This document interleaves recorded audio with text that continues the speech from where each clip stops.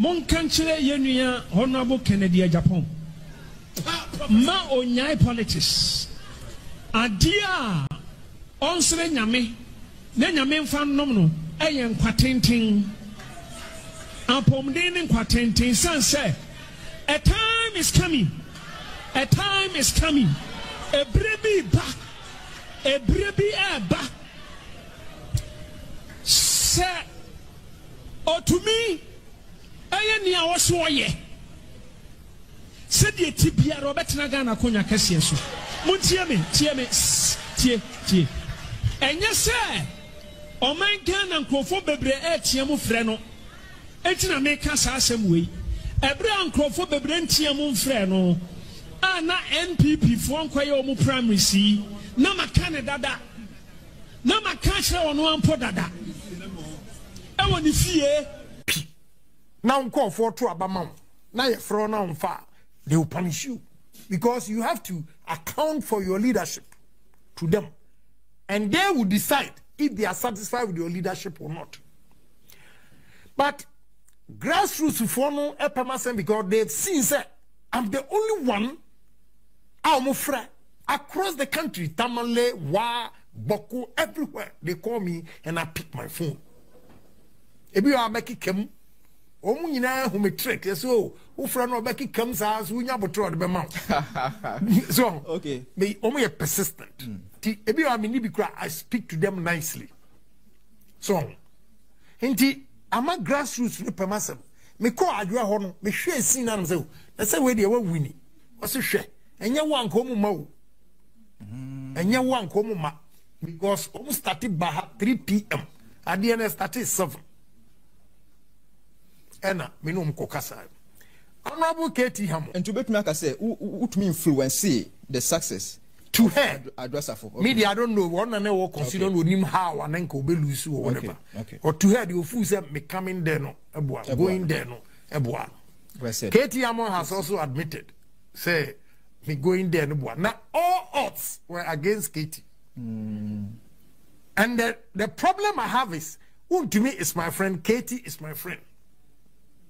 So what you say? But me say to me one be against Katie Hamon baso. Yeah.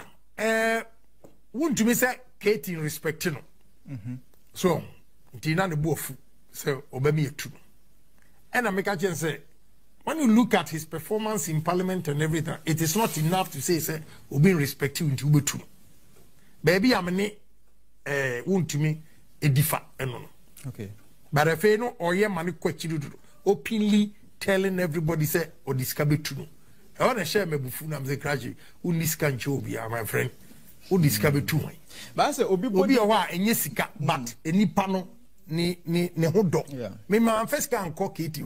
Okay. I just took one day to go around and campaign with them. And no natural say it's not all about money. Until question now, baby son, my big man answer. It's not about money. Okay. A relationship with people. Respect you are called to people. And yet your relationship with your people. And you ever say on the post. Your relationship with people. And ever say way yempeno yakofa ubiaba. So although sika ekasa. But sika no be kasa ma wa no so wa yensenkyere ne wa ha. Am ye hu say we a party ba also respect you so nti change we ya also be ya I said can it Honorable President Baumia, is it Vice President of Baumia? I'm telling you, write it everywhere. I'm telling you that he has only this time. I'm telling you, the throne room is open, and I have seen that he has one shot to hit. I said they should tell him. One shot to hit. When this thing passes, he will never become a flag bearer or a president anymore in this country till he dies. Oh yes. And Honorable Kennedy Japan would take the baton. If Baumia loses election, you should forget. Nobody. I'm telling you, the the whole thing will be the whole thing will be diverted straight. The crown will rest upon. Yes. Upon Honorable Kennedy Japan.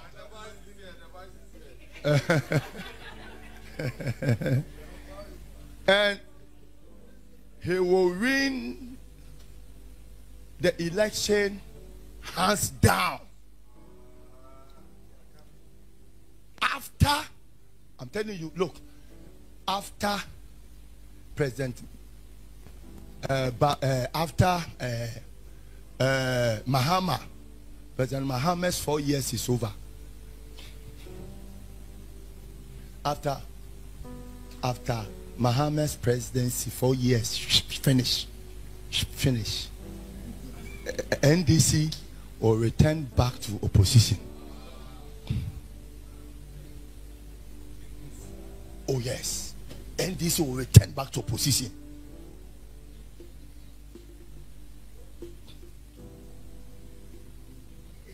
Because you see, grace of God that will make Honorable Kennedy Japan.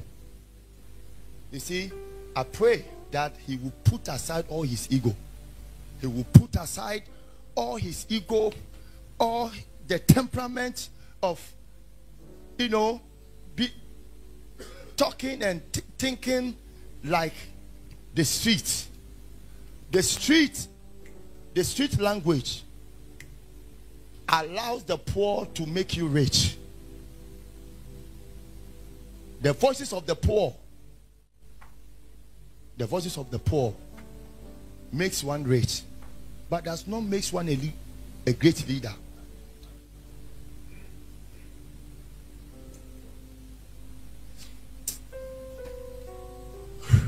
And if Honorable Kennedy Japan start humbling himself now and said, God, this day I declare you as my Lord and Savior. Lord, teach me the way. Help me to save this country. He will become.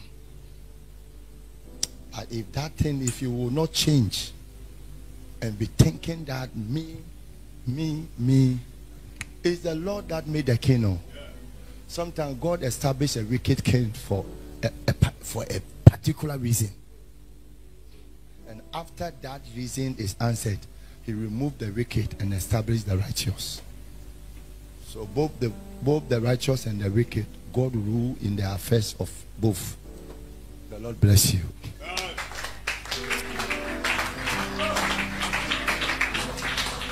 The Lord go before you and make your path straight. I pray that power will speak on your behalf. And I pray that doors will be open to you. May the Lord honor you and bless you. In the name of Jesus. As I saw money opening doors coming to people.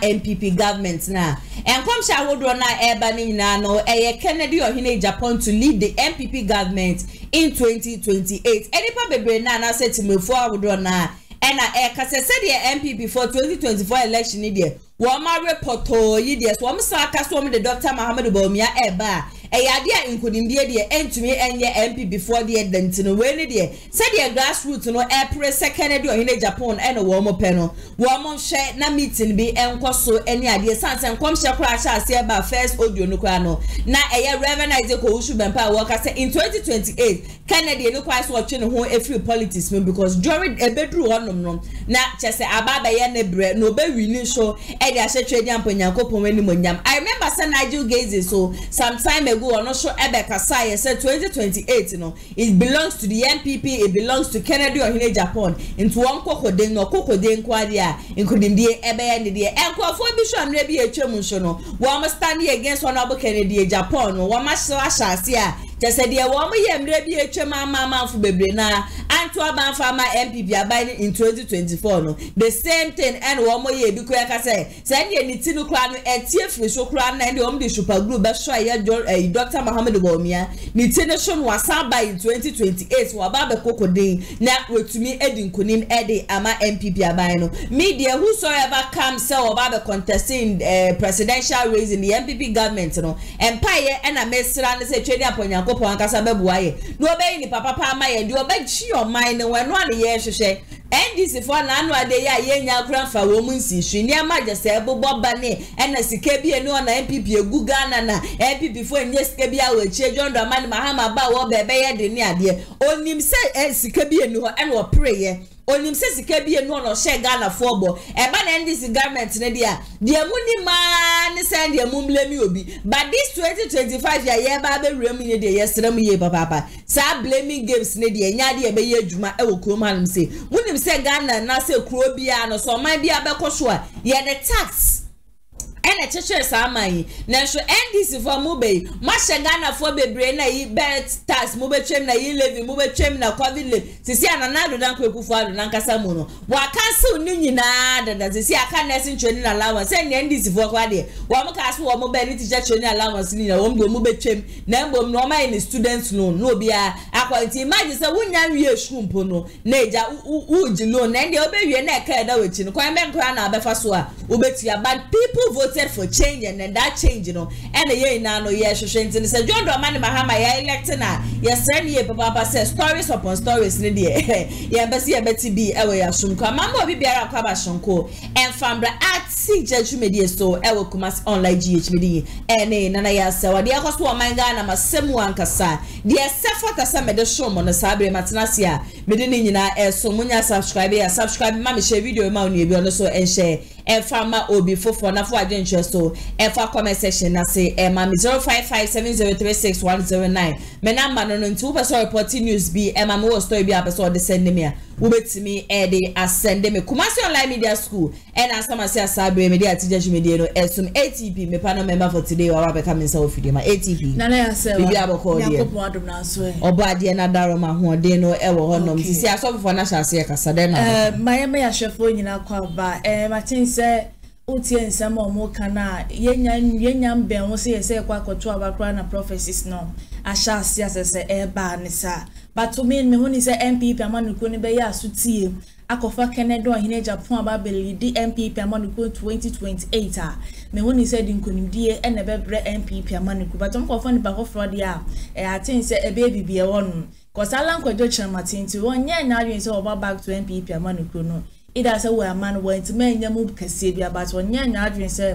oba back to MPP amanuko ti mesra MPP abai na omontie ensem a ye youth na na say ensem a etimemfo kana mofo nyina so na mofo ankofo ni po betima bo ama MPP amanuko MPP amanuko na kasa mu hia receipt ankasa esa mu siesi kuo no kuo na techima bebere esa mo tena se na sa 4 years mo 3 years mo fan tena se na mo hye nema enko bibia bokoboko nye sa de a ahwa 2020 ma hye nema ya esa nso bedwure gunti mo tena se na mama ni na honom na mo fa ni pa betima bo ama MPP amanuko na sa ba power bi.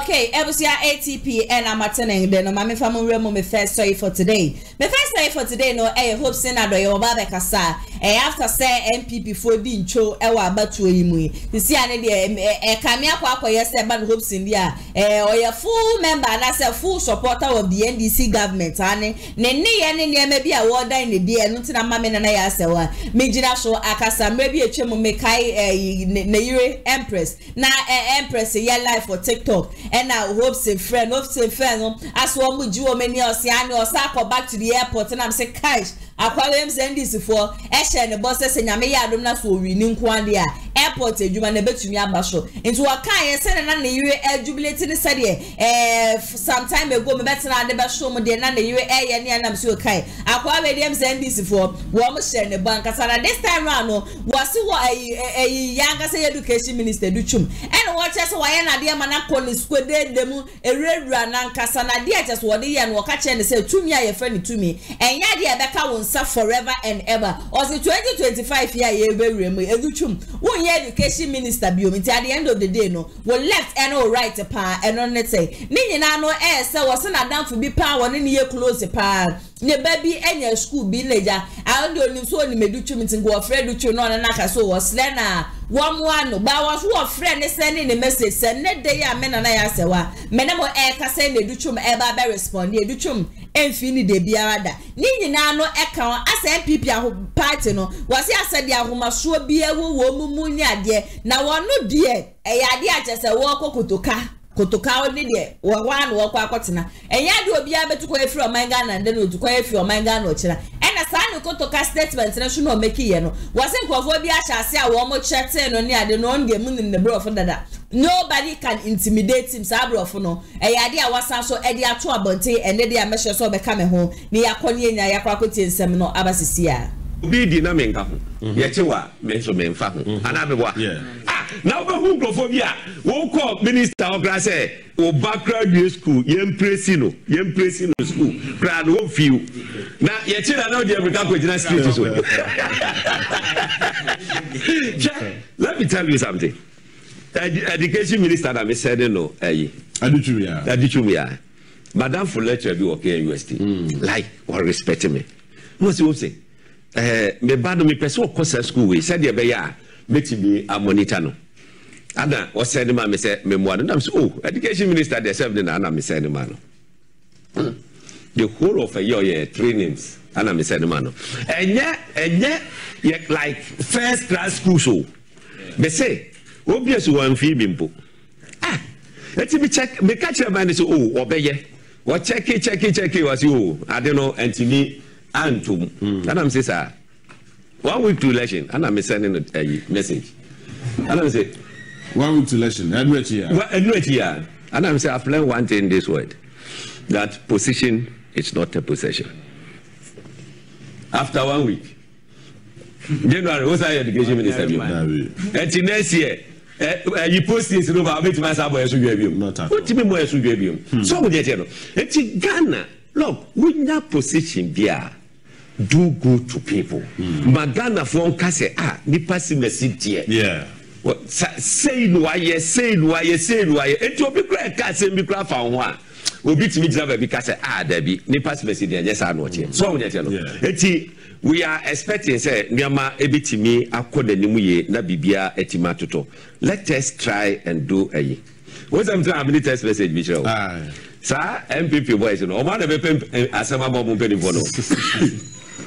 What about pass my mom so now sir excuse me boy na friend no cobra aje sapon na sheda me boliding one show you be pass my mom we should stop it.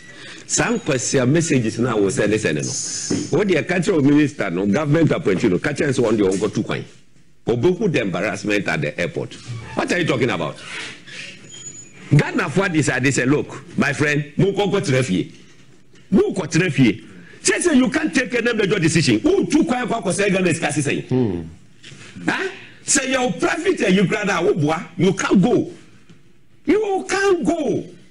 now there what say what now we have been said there you just go me say why is not taking position so yeah sure what your part try now go the total embarrassment. You don't go. Now, what would see passport to the idea so who say one year now somewhere that's your doom was a bit maker. Let us conform to some of these things and what capacity. I am a citizen of Ghana. Yeah. Akufo-Addo said, let us be citizens. We should not be spectators. So we are protecting our nation. So yeah. Now, Buffy said. Moja mube tribo ewo akonya no so ni e kai ka ho wa wo de Ghana fa chebo some eti they say the new government should take a firm stance and make sure say issue relating to corruption they will deal with it decisively.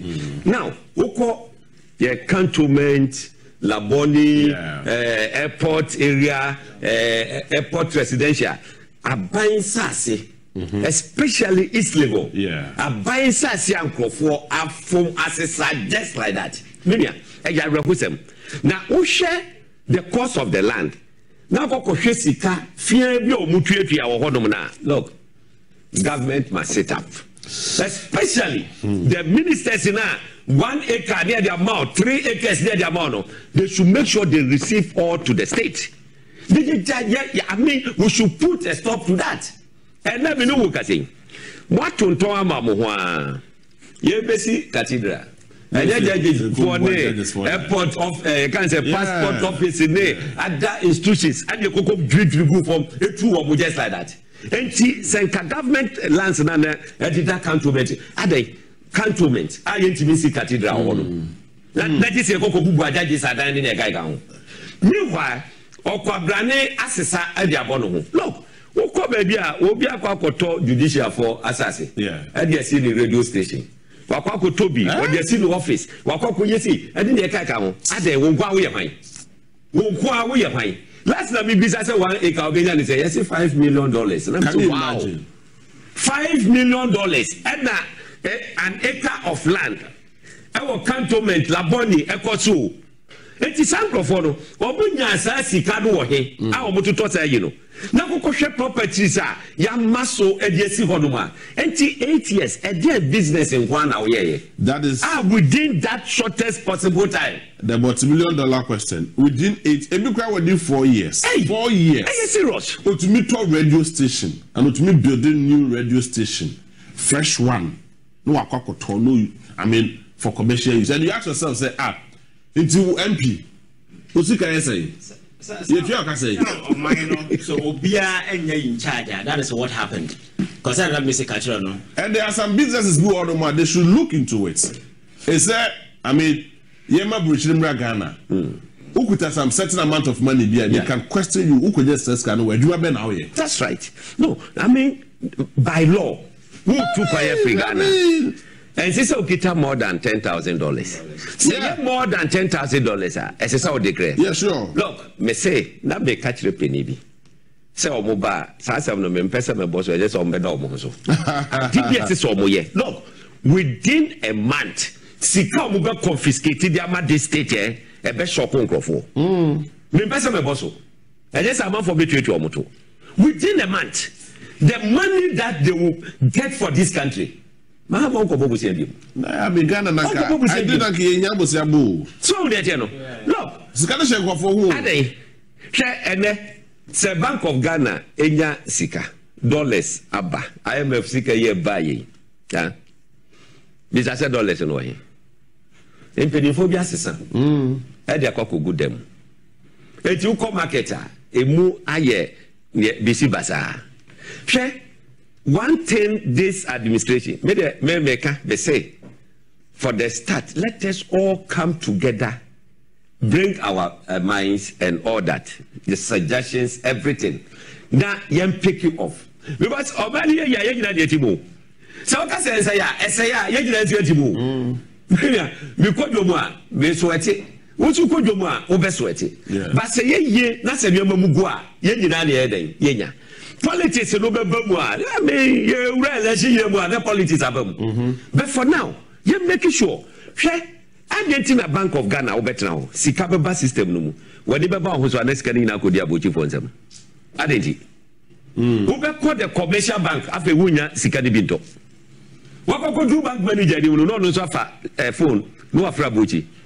What's the price in it that saying? How can we live in a country like that? Just make you one here. So we need to take a drastic action. Yeah. And make sure. Send me a man at my day. At me at Toye. And yes, see a case a call. Say ya near dear. Some very go around here. Minia. Oh my no, your bem market time was 100 years. Dear that's Sujina. And can the Fourth Republic. You're not 2 years. Yeah. Not basic.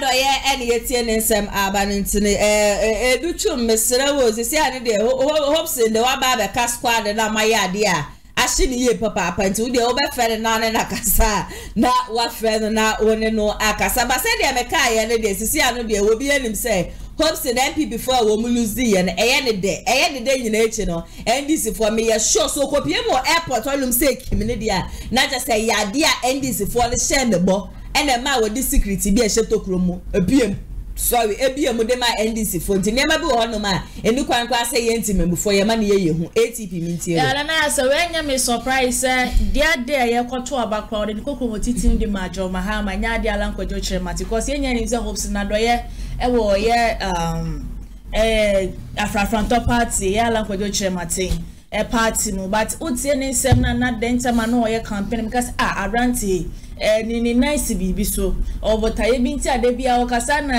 kwayi ala na makro no ndo nimse John Mahama be bada ni nice bibi but me kan abaye hopes na do ya tie se de nso ye nsan so na ewia nso so be ye wokromu ase se ne na wanya MPP amaniko na dachi bi be ba oyu oni amanfo bebre na wo no be regret se wankasa mo free MPP party no mo mo kra se akwa wiye ni sa. But we said sometimes I di anima eba no people man ko be fan into my pair from my hopes na do and somebody a woka fa o mo ho eba no education minister obo no mo de papa eti wo ba nya school na naze ko nya school ko na ko pe school ma wana ada onim school kwan ya na wo de ne ba no be kwa na so de nipa ko no be kwa no makwa school the money protocol school ma e kro mu ase enu ti na kwa ko yo sentim de mesere se people man ko mo mani na ho na afi 2020 to mo mpo obi a obetimeli di MPP amaniko na man MPP afane to my pefra.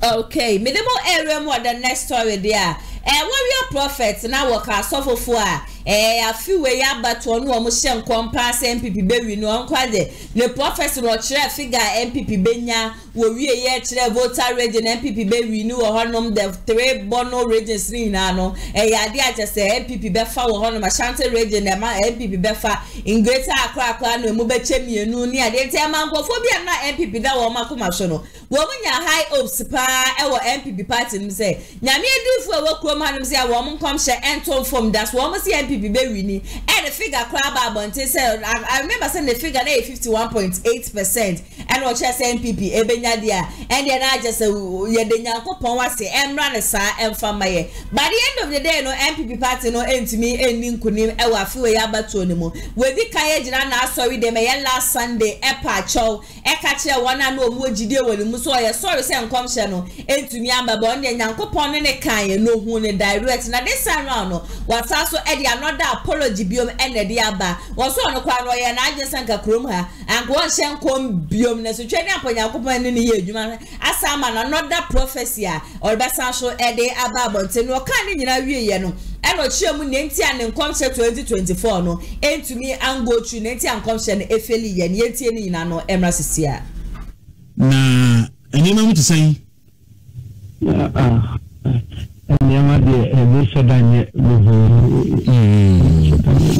okay, let me ask a question. We probably send in a voice note. There will what a prophet and someone na okano he found na no nya san semnife enya me ben no ne kasa wa me yen sense from because ni small kanti ya de awire e hyedi mu e de ho to so enya me yen sense from obi kasa semi a obeyi ano sen. Yeah, there is an answer what you for and okay. So the panic are ridiculous. Maybe a chopper to say them a good for Ghana many things in the Arabian coupon Sana sounds it's as long as they will be the dream. They were mutual and the Pacrono, my name before New Year's Eve. If you buy an immediately, I we know a radine and I want ye. And I say a radical sacho, and I'm a baby see ya near Okayano Anum. There will I didn't know the people saying, makes me, I can say, they didn't see you so soon. I'm Kasa, but I like to do and to me, I'm a severe children. And to learn for enemy try it, and a young commissioner, and so I say, the BSC will buy the bread, the BSC will down the hands will be bread. na me gidi wa reshemu sanse awade ma me hu science no bibia awade ma me hu nti obia obedi dibia ni sema me ba mo show so ana me kanyina out of 100% no emu be 95 to 98 this year the bia na we last one and no me ya hinche no be na prophecy na seal no ko ba sa no kwani obi ni nyame edi asema odi fo sanse minti ni nyame ntwi no bibia ho but nyame ma papa ema no de de bra no kan sama eye papa efami mu a esiye kan se buma alwa de to wi ni ne sisi ba zuwo ta we de si yi wani mecha we de si ona balot we de si ni na be do ni na yehia ye ultimate na sebio no radi nyankopon yi kire ni se ebebem enti amasa no ko ni na disi nyame ba hwehwe de be ni panso etimi ema nyame agina tuo no eyeko bebi sie ewo huhum ni hunam famu a ede ni sie bewo sunsun famu etimi akase edu bebi no bewo oba kan semna edu bebi ahu se ewose ye ho akwantre na nya ho akande no kwani bewo kukwani na mode etimi kan bi tiamu ni pe hia ne sanka ewo adwuma no ni ho dwumadi and the say do baby na software a adwuma na MPP ni o chibi bi so a na intimi ma inti do baby na papa jo adwuma ni kompreni se ihia bia ye be so anu sanse enkrofo bi so asore person me dani bibi that bewo and the ni sentiment kan ye no onam famu de nso ye ehia ni da ho a the party nso anye bewo stability akacho stability send messages a the MPP executives even they are very happy class party said the opposition. I see. Yes. Enti niabei nipo bre aboto bi eje mu hokra enyi at what point and I who say enkomsi na wo say no enye adwuma there were no point ya me hu ya ne ebra we see some kotraba around 1 p.m. Tinisia Bontino Sabona starting your course if me be bring say in Kumasi you at 10 out. The test Chama God the ones who can say this is what they are getting. Until you start to see the bone pile. You couldn't see our plan. That if you want to do tell baby I make a trouble so how do first na kawunta hin sa but we na mepe enwe obinti ni nyame ni asem enidum edu baby a awade nankopon na ne ma kwan ma so ebedi onan so edu baby no nipa na kan safo mu mpeso obi inti yensre awade na mo me de ne koso ade a chopa na obi bia se de si ye no awade amma ni mishushe en amen and so se me can be biti awade baby but the royal asi sansi busua edun komo busa onu transfer nyango bose e den no masi e bae it se me pen we se me oyo anpay ye beda wase ye say ni abeni enti yen say baby but nyina mu no ni SBS en family bi so akase mu a mo share sankomi mo ya ye difo atrofo because na ababe ye battle between omo ebismu am obi nu senkom say Dr. Baumia ebe wini and ebi nu so senkom say John Mahama ebe wini now ebinom ahyase ka se mo a mo se nkom se ba o me be wini a na mo ye sure and emphatic no mo ye be factual omo e kasa no obe yie ma no sen do se abano no ti enyabe se sebi ye ni obi da twetwe na ye ni obi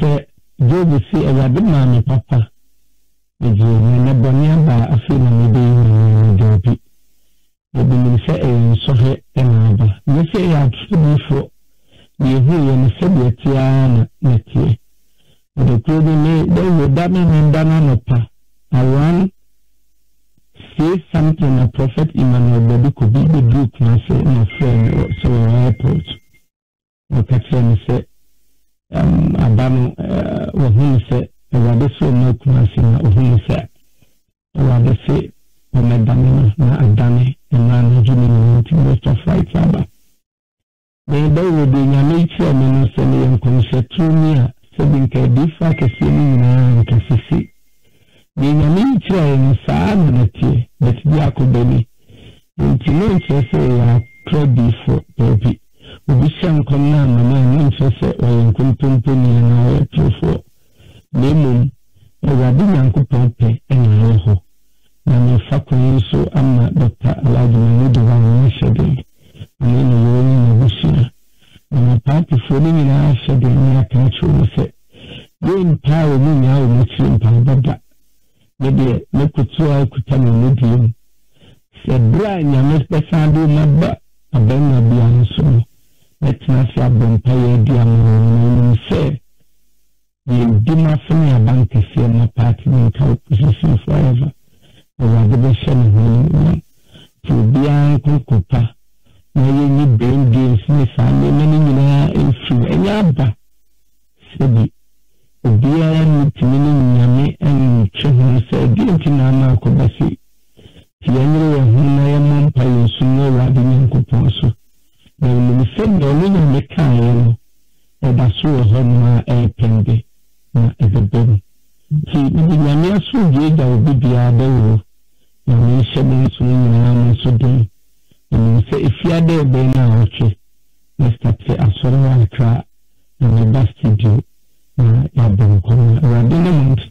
okay well ni see obesan hyenkon biem ana abatun ko besan hye biem ana we be your last one dawo we intimi emma me senta me hyenkon fa ba hobi so ni radiji fere me fa Dr. Alhaji Mahmoud ba ni so amena ni nyame be nam so ama o maino ayiye no anko basa tiwase me koso bom pae ko fume se onu nyankopon de o kae no ebebem na basa nim na me penene ene menya bibia ekina de wade bebe menya nsa ti we entimi mu ameso ema me nto bible ntimi we entimi mu ameso ema me nyanya ne ekidie na nye we na betiti me ne Kristo dum enye se mata asema hanem enye se me hwehwe ya amenya otae ni amane ne de beba so Paul say ni nyine mu on de on Kristo dum bibia ntimi ntimi nye we na be na me nkom so sema amese so mine ni abatu ni kai na we kran so asem da mame said she hunu bebe it I will go back to the drawing board the app to seeing you piano. Now I'm assuring everybody say I will bounce back again. Now not back with strongly into a moment na me young conversation. Na no something na my product Alhaji Mahmoud Bawumia say media man name my life and say they will MPP na me aduna yet they are mu do baba mu do na ya mu show maso for no mo presenters a mu ne ku mu e ma wo mu dan say mu do many baby dan baby a mu ni o na ye no baby a bibi sisa just a second so mu timi sa ko baby fufu so mu ye sa de na be bo mu pai sanse mu ni mama mu do mu ni pafe e bi phone be bo we bibi a na be tia be kan wa bonti sanse du baby a na umwa na do musikampo esaya akwanso ni kwanse tini ko basanti baby uti ho because the that software done a dibble me because some software need team. Obi bi kura na okuka ana obi bi no oka na akoyin sendebri but eya akobayi ni sabe ni be symptom of fever don't na sesi ye ji bi atu se bi na meka na bi fa kese pimpim akese kan ya amemu sebi and interest sebio in concept for a different profile. The news will be a bonus in convene. Your because was shenkom near Kenya Miajan and the Trimpo. I be your year and one bumpire swinging and also say, in the young family of Numa or be a mother like the and the Bemana Bonusa, in Chimin consistent, a immun of them, no will soon have been Macase, the young coupon. Perfect and I yet na barosi de twede amponyanko pompeno eno ena woye ene won so amude mugide nyina ehye ni mu unfortunately ene ma entimi anko ne sa no wapa mu nyina chelse mon fanche na 2028 de the elephant osono it is coming strong e bagidigidi ankasa this time they are tough obo by in 2028 yari just the best sorry ejina honom ankasa ATP mintie na yes I mean nyina baby ankasa or a prophet or a fake prophet da ade oh that be nyina baby ankasa asem da me because me wogidie wonu se or nyankopon nipa me kan wo ha se abato ye ekoto ye no wa wo ani do bo ni se ye ni kan keke but e kono honhuma a man for baby na fight ankasa me kono for NDC way or ma fight it no prophet there me say emma mo kuma nto wo yem. Alright, ATP mama na wasiye papa yesi ebre no enya ye bia ne sa very nice submission pa and now dia to dane man boza.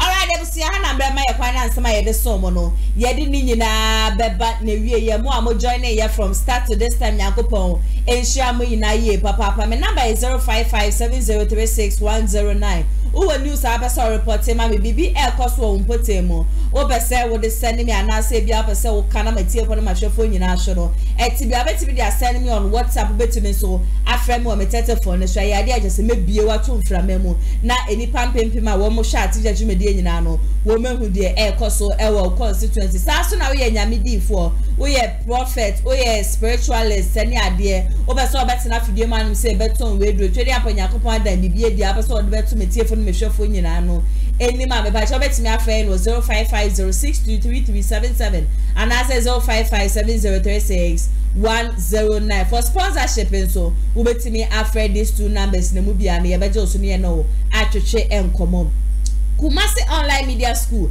and a summer say an efia da enumbre me to media atija dwumedie no ebe so mo me pacho when the central dwuma ho de American for Kumasi online media school e de amount baby biara wo bia no mo se fa just 100 Ghana cedis bra na church for world do wa boche no wo mo to wo bo emfa entity ye pemu media courses awodo a wo mo ye newscasting, camera handling, journalism, graphic design, TV and radio presentation, video and audio editing, TV and radio production, newscasting, drone shots, social media, DJ ni ade nyina no ade a eka ho bi baby biara wo bia no wo person obefa form sa benye bi of founders of Kumasi online TV cha kwa Kumasi Asqua ye ni TI amas so na edi inhwenim channel so say practicals nko 100% practicals and 3 months so pe sawa ko school da 7 ko school da kra na ye qualification the channel say the nya ne say the wo mu no wo be ba no waye ready so say obesua de for inquiries so betimi afre no 055062 3377 and 0557036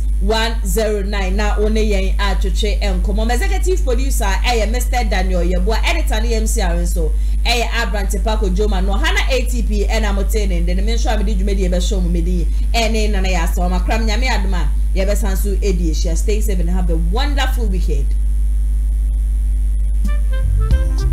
Amafwe Kumasi online TV production yaba ne de na yaba ye de equipment ekukudam ana ye de aba se eye camera de enam wiem de nam fom de enam ensuom ni nyina ye wo bi e wo honom a TV production yabo a hu ye pa se wo ye dwumadie bi ete se wedding eye engagement and sorry ana schools se wo ye seminar bi na pese betwa ko all the social media networks no so e de amaw ye ni ntotonsa na fre eye Kumasi online TV production for na yamra na ye dwumadie ne fama 1 kama fe a ebo no eda fom pa the production so the sound quality video quality ni nyina e wo soro wo pese wo hu ba bia wa ye wo Kumasi eyetia media opposite one ma anase to nsa ne frɛ wa homa trufo so 0550623377 Kumasi online TV production ye demufua e wo Kumasi kodua mu